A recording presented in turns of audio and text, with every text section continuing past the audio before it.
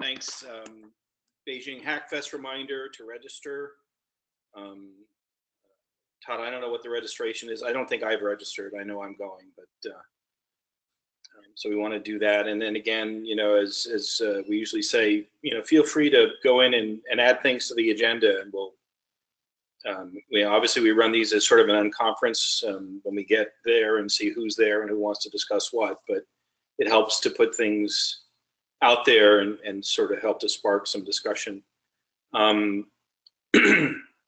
Badge certification update, we now have Sawtooth and Fabric at 100% and Aroha very close at 97. And I know Dave is working with the teams there. And so we have two discussions. The first is for Dave to review his revised draft process for security handling CVEs. And then there's the top level versus sub-project discussion. I don't know if Brian is on.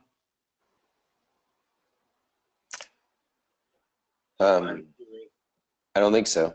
I don't think he is. So if he's not on, then I guess we're going to defer that, which means we just have the one discussion, Dave. All right. I'm trying to see if I can share my screen. If not, you guys will probably have to pull up the draft on your own. Sorry. I was delayed 3 hours getting out of New York last night. We didn't take off until almost midnight Eastern time, which means that I landed about 3 hours ago. So Dave, oddly, it will not allow me to give you presenter rights. I've not seen that before, so I don't know what. Yeah, I wouldn't let him have presenter. I'm calling it what I'm accessing it from my phone here, but I was trying to do it from my laptop as well.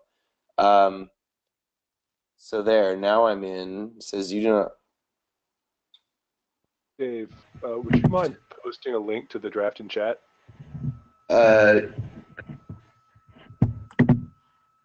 Yes. Hold on a second. Why am I being recorded twice? Hey, you're echoing. Something has to be muted. There. Okay. It says now that it's waiting to view your screen, so maybe you can share now.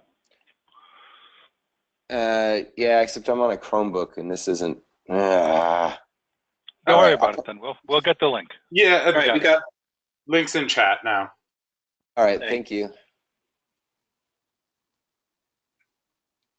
All right, Dave, you're up.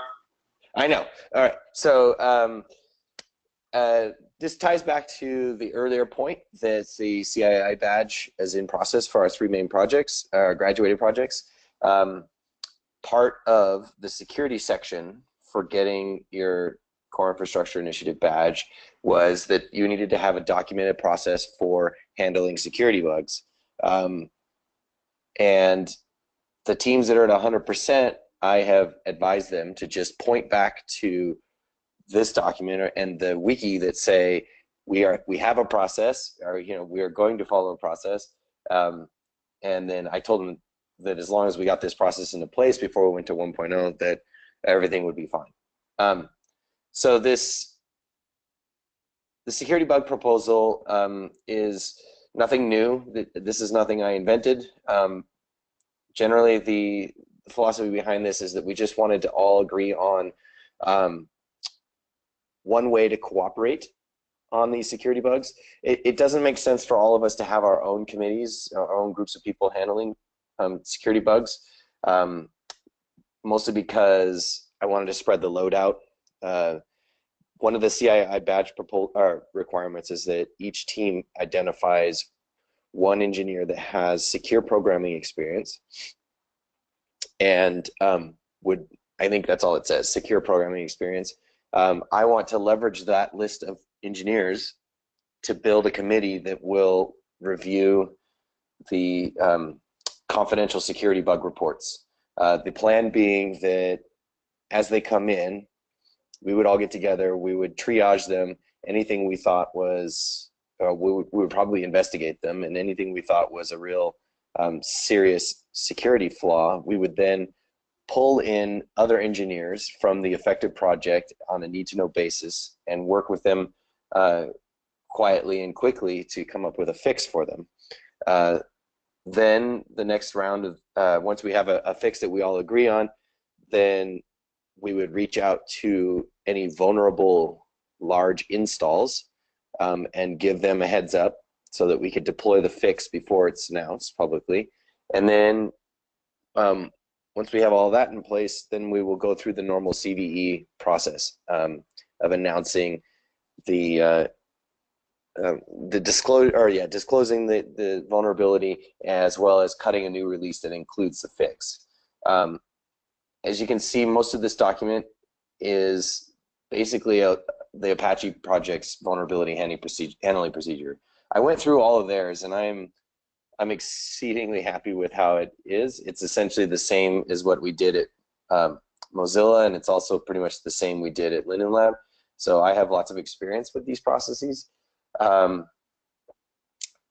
just really wanted to put it in front of the technical steering committee because at some point the TSC is going to have to approve this. The key highlights here are that we will have team members from each of the major projects.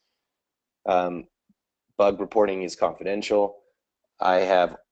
We have already set up the security email, the security@hyperledger.org email reporting. I'm also working with Rai to enable security groups in Jira. So security groups in Jira allow the broader community to report a Jira and to flag it as a security critical bug. And when it's flagged as a security critical bug, it is kept confidential. The only people that can access it would be the members of this security triage group. And I'm working on a solution for GitHub, for the teams that are on GitHub. And I'm still looking at all of the projects to see and make sure that they're either on GitHub or Jira. So let me see. Let me distill it down to the points of discussion. One, I would like to have a standing committee of security-oriented engineers where we meet on a regular basis to triage incoming security bug reports. So that's going to need TSC approval. Two, I've already put into place, or I'm putting into place, confidential bug reporting and handling. And three, this document here is going to be the document of record for how we are going to handle things, which includes the process for responsible disclosure of vulnerabilities. So now that I'm at that point, I guess I'll open it up for discussion. So this is Chris. You're looking for just one or a minimum of one from each project? A minimum of one. Okay. Ideally, I'd like to keep this committee as small as possible. Hopefully, we're not getting a lot of security bug reports. It really only needs to be 3 or 4, right? I mean, right. I was just thinking that you might want to have a minimum of 2 because people go out, they go on vacation, or they're not reachable, and there's something critical. Yeah. Okay. Sure. I guess we could have a primary and an alternate. I don't want it to be a big. Yeah. No, I understand. And you got 8 projects now, and more coming. I'm just suggesting that there be some sort of a phone tree at least to. That's actually really good feedback. That's actually a good idea. I think we should do that. We can each of the teams can identify a primary and an alternate. And the idea is that we would meet on a regular basis, but obviously if a report comes in that looks really scary, I could potentially call a meeting on a short notice. And also, I don't want to be the leader of this meeting. I will be a part of the meeting, but I would like the security triage group to elect somebody to be the moderator, the person who calls the meetings and runs it. And we will also take extensive notes as we go through the bug triage process, right? So it'll probably be recorded in the confidential bug handling system for full transparency once it's disclosed. Okay. And Hart had a comment. Hart, you want to? Yeah, sure. I was just curious what exactly we were defining as security bugs, because for something like an OS, right, it's relatively straightforward. What's a security bug and what's not? For a piece of blockchain software, it's not necessarily so clear, because something that impacts certain aspects of the performance might be disastrous for some applications. Do you have kind of a guideline as to what you might consider a security bug and what wouldn't be one? And my question there was a bug in a consensus algorithm. Would that be a security bug or not? Well, I think the rough definition is that any bug that allows some non-trusted actor or I guess even a trusted actor in a permission network to adversely affect the functioning of the network, that would be considered a security bug. So yeah, a bug in a consensus algorithm that's preventing it from coming to consensus, for sure, would be a security bug. Now, the triage committee would look at these and decide whether it's a critical security vulnerability or not.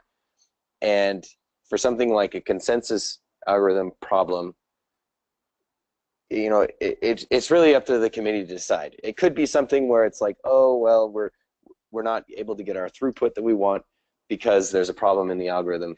So maybe we'll just kick this out as a critical bug and let the project handle it. But if there's a bug in the consensus algorithm that allows people to like DDoS the entire network and prevent it from functioning at all, I would consider that to be a critical security bug. And so we would deal with that quickly and confidentially, because we wouldn't want to reveal the ability to shut down an established credentialed network. Okay, sure. I see what you're saying. Thanks. Yeah, I mean, just if you define things really liberally, then kind of any bug on a blockchain practically can be a security bug. But if we have people who are following them very quickly and kind of measuring the impact, then we shouldn't be overwhelmed by security bugs. At least that's the hope. Yeah, I think it'll be pretty clear. I think the vast majority of these bugs are going to be bugs that are remote code executions. They're going to be attacks on the IPC layer, remote access attacks, those kinds of things. But we will deal with bugs on things like consensus algorithms and even smart contracts as well. I think this is why we have a committee, and this is why we meet on a regular basis. And as we move forward, we're going to get good at being able to spot what is and isn't a security bug. It's hard to define it right now, obviously, right? But its general rule of thumb is there, does this bug allow the network to be shut down or to be adversely affected by somebody who hasn't been trusted with the ability to do that, right? Would it be helpful to look at what Ethereum and Bitcoin have done in response to those in order to get an idea about what kind of appropriate response to algorithmic bugs would be? Yeah, that's actually a good idea. Yeah, so the Ethereum one specifically, right? The DAO was a really interesting test case for smart contract bugs, right? So I guess we could go through. I could go through it, and I can put in references to that in the notes to help give broader definition or a narrower definition to what a security bug is. Okay, it just seems like building on somebody else's experience specifically with the kind of problems we'd see with the blockchain might be useful.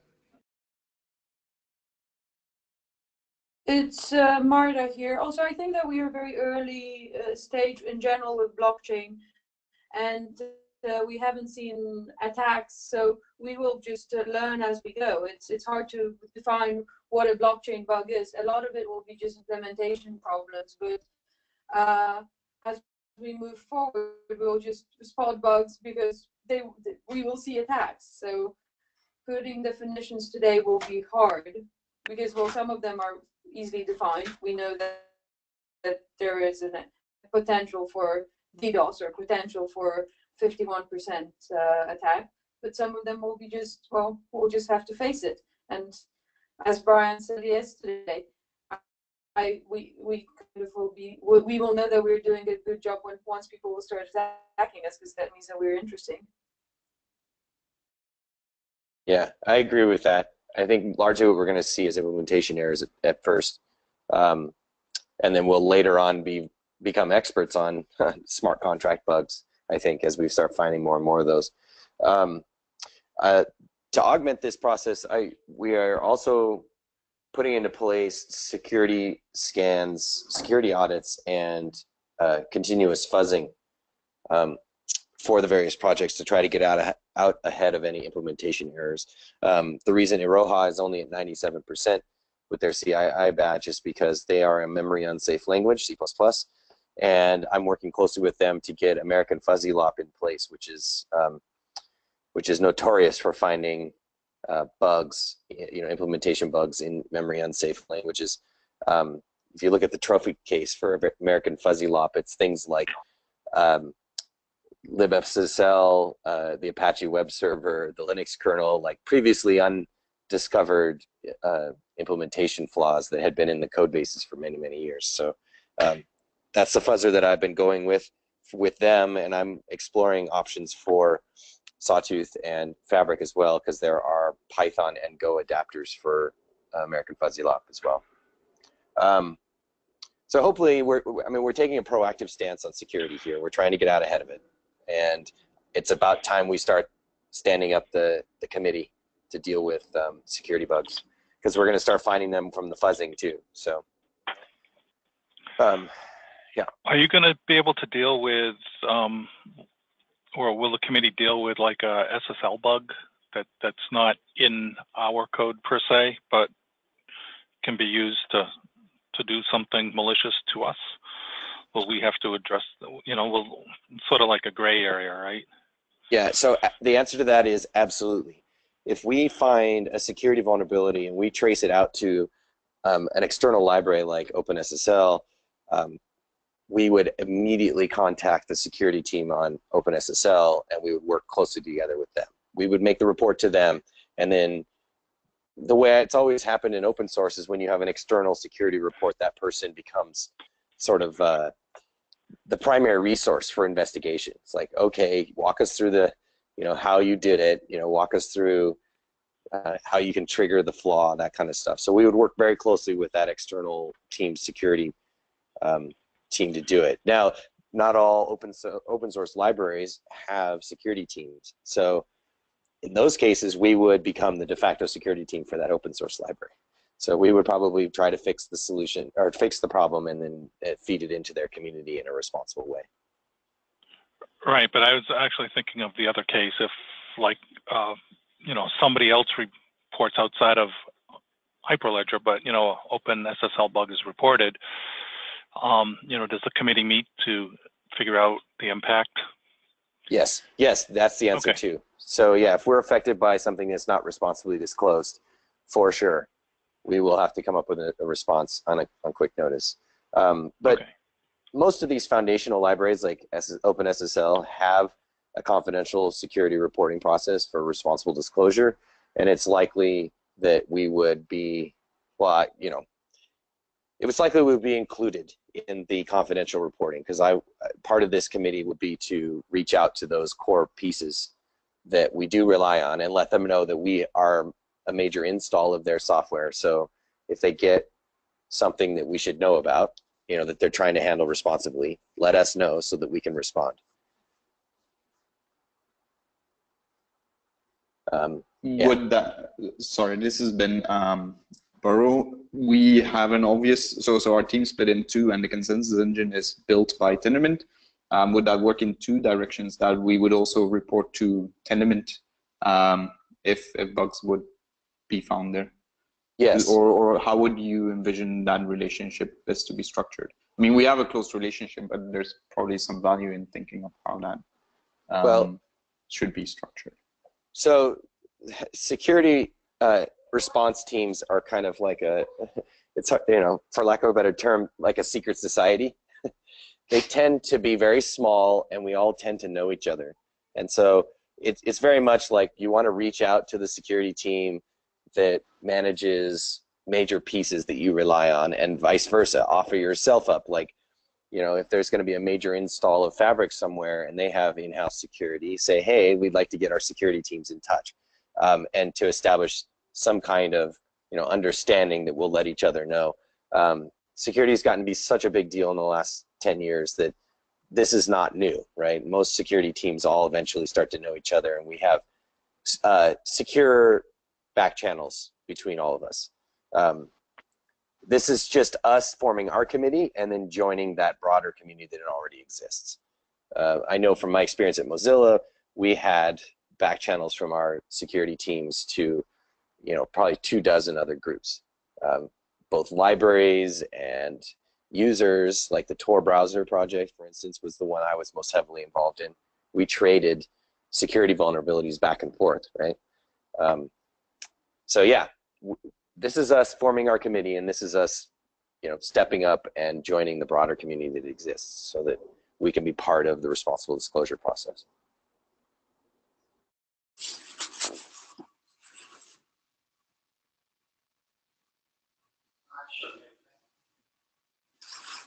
This is Ram. On the question of how do we classify security vulnerabilities, you know, are there any other examples where threat models or threat frameworks are put in place to kind of analyze, you know, more proactively, you know, what parts of the system would be vulnerable? You know, this is a conversation we've had, you know, Hart and others. You know, how do we kind of get a little bit more proactive from a security analysis perspective, given that, you know, for distributed ledgers, that's a very important, in enterprise applications, that's going to be a very important consideration. So to answer that question, that's what I was hoping to get out of as a consequence of the outside security audits that are underway with some of the projects, or at least will be shortly. A lot of outside security auditing firms are very good at doing threat modeling and doing analysis on identifying the pieces that are probably the most vulnerable, or the, you know, pieces that need the most scrutiny. That's not necessarily the security committee's job, although curating those as we go forward would be part of that. And it would actually fall more under the secure programmer, the secure programming expert that each team has identified. I think that role for each of the teams would be curating the threat model and doing more analysis on the code base. I mean, that's what it means to be a secure programming expert. That's part of that job. So to bootstrap us into having done the analysis, I was going to rely on the outside security auditing teams and to work closely with them to come up with good threat models for these applications. And then moving forward, just having the expert on each team help curate it. And I believe the Core Infrastructure Initiative badge requires some major analysis and review for every major release. So going through the process again, not necessarily with an outside security audit, but going through the threat model and making sure that, you know, all the new stuff that has been rewritten gets a full security review on it before it goes out the door. Does that answer your question? Yeah, that does. You know, I think it'll be good to kind of see whether we can capture the learnings from the threat modeling that can be shared between projects as well, right?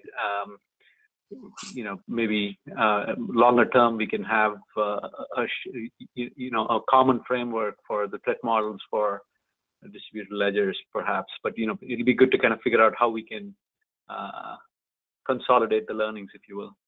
Yeah, I don't think that there's any reason to keep the threat modeling secret. So I see all of this as being part of the public documentation, and you know, I guess the security triage group could facilitate that, but the way I view it is there's two sides to this, right? It's like we're kind of like the fire department. There are fire inspectors, right? That would be the people doing the security audits and the experts for each of the teams doing the analysis work. And then there are the EMTs and the first responders, the people who go to a fire and try to put the fire out. That would be the security triage group.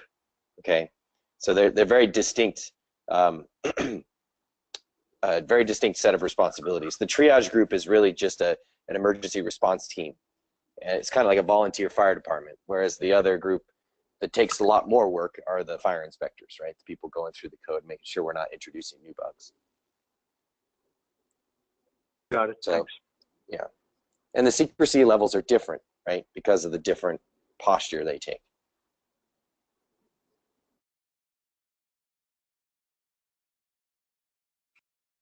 So, I mean, any other questions? Because I don't intend to call for a vote today, but in the very near future, probably next week or the week after, I'd like to put this to the committee for approval, both to create a standing security triage group and to adopt this as our process for handling security vulnerabilities. What is outside the scope of this is mandating the threat modeling, because the CII badge requirement mandates that as part of the security review. I don't think that's within the scope of this proposal, but it is related. So it's good that we had the discussion here. I'd encourage people to comment in the Google Docs, because over the next week or so, we can shape the languaging of it before it goes to the committee for approval.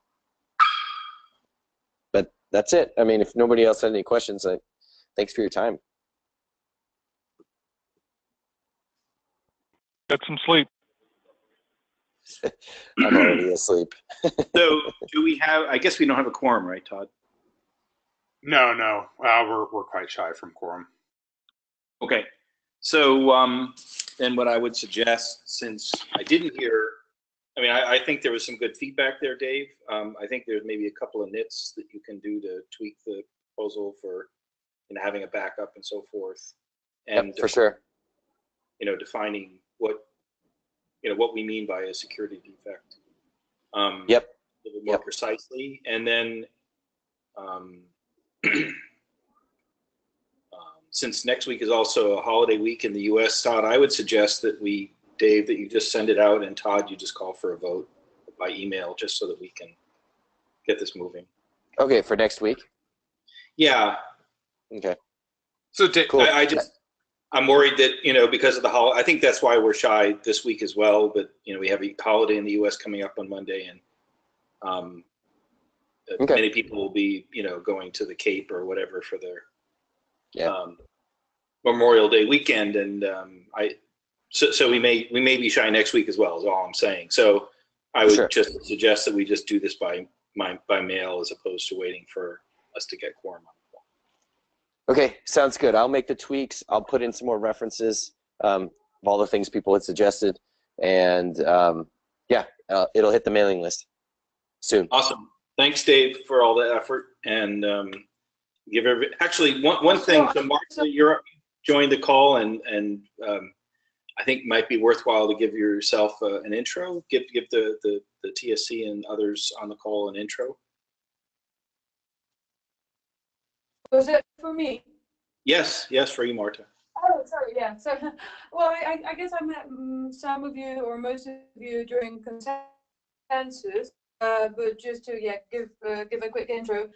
My name is Marta Vikarska. I'm Director of Ecosystem for Hyperledger. I was announced on Monday, but I've been working with Hyperledger for the last 3 weeks. Brian hired me to do 3 things, though pretty big ones. First and foremost, I'm responsible for managing and building relationships with our existing members and reaching out to new members. What that means is that I would like to launch a program where I help our existing members to better navigate our projects, our ecosystem, and help them figure out and understand how they can get the best experience with Hyperledger projects and other members. So I'll be reaching out to all of our members to have a quick chat with them understand what was the motivation to join Hyperledger, and understand how can we can get involved in what they're doing, and how can they get involved in what Hyperledger is doing. Looking at building connections between members, building connections with the projects, and introducing them to the projects, because quite often we see that they only know about 1 or 2 out of all 8 projects. And I'll be also responsible for overlooking the working groups that we're launching. So we already have the identity working group, the healthcare working group. We are working to build and soon announce the insurance working group, and that is the model that we'll be pushing forward to kind of make sure that members are working together on new projects. Second thing is I'm responsible for building relationship with our community, so the open source developers, organizing meetups, making sure that people all around the world understand that we are very proud of our community, and we know that Hyperledger would be very different if it wasn't for the volunteers that developed for us, and this foundation of open source. And then the third thing that I'm doing is I'm Brian's substitute and backup, humble backup when it comes to going to conferences and giving talks. So yeah, and I'm based in Cambridge, UK. So if you ever would like to meet me, just reach out on Marla at linuxfoundation.org, and I would be very happy to meet you in London or Cambridge. Great. Yeah. Oh, and I have background in security and privacy. If you ever wonder if I can code, yes, I can code, and I understand security and privacy. So when I sometimes back up Dave on his comments in security, that's why. Sign her up, Dave. I can actually vouch for that because Marta and I did work very closely together back when I worked for Mozilla, and she was a PhD student at TU Berlin working for Deutsche Telekom doing research in privacy. So we've known each other for a few years, and I +1 everything she just asserted. Great. Yeah. Thanks and welcome, Marta. Everyone Thank else, you. give you 24 minutes back. So Thank you. I am already asleep. Bye, guys. Cheers. Sleep tight.